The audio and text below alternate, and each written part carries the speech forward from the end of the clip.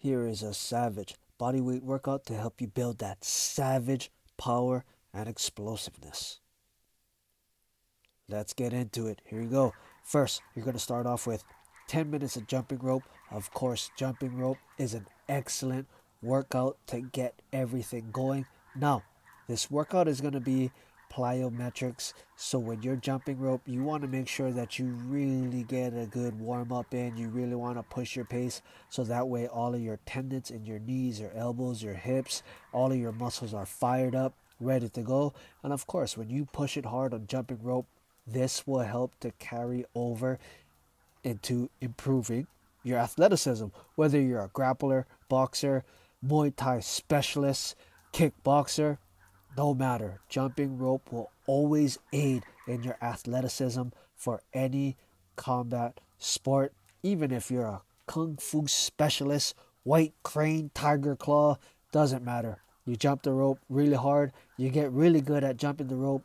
It'll really help you to float like a butterfly, sting like a bee, just be a beast at whatever it is you're doing. Right after that, you're going to do 5 sets of 5 clapping push-ups followed by 5 jumping squats. With the clapping push-ups, you want to clap as fast as you possibly can. Just keep it as low as possible. On the jumps, you want to get as much height as you possibly can. As you can see, 5, boom, right into the jumps. 1, touch the ground, boom, up. Touch the ground as high as you possibly can. Try to float. You want to rest about 3 to 4 minutes in between each set. It's not about burning out the muscle. You're really just trying to explode. All right. Then right after those 5 sets, you're going to do 5 sets of the same thing. 5 clapping push-ups followed by 5 tuck jumps this time. For the tuck jumps, you really want to get that speed. As soon as your feet touch the ground, you want to tuck it in as fast as you possibly can. Boop, boop, boop, boop. This will help to build that explosiveness in your lower back. Your lower back muscles and your glutes really are the ones that help you to throw those punches and kicks with power. And you really want to get these tuck jumps in. Here's another angle. 5 clap push-ups, 5 tuck jumps as fast as you can. Get those knees up as high as you can. Get that height up. Right after those 10 sets, you're going to go into 10 minutes of power punch shadow boxing. For me, when I do this power punch shadow boxing for 10 minutes, all I focus on is just throwing 2 punches at a time. In this video, in this clip, I threw a 3-punch combination. You don't want to do that. It slips here and there. I'm just so used to punching like 4 or more. You know, when I'm lighting somebody up, I'm going to light them up, all right?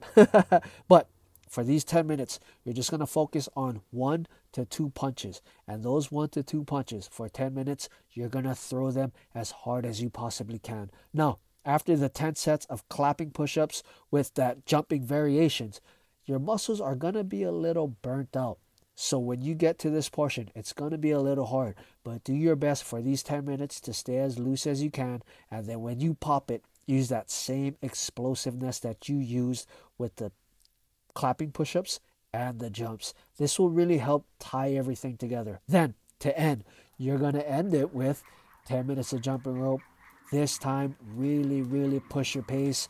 After those 10 minutes of power punching, everything's going to be inflamed. Your muscles are going to be pumped. Your lungs are going to be burning.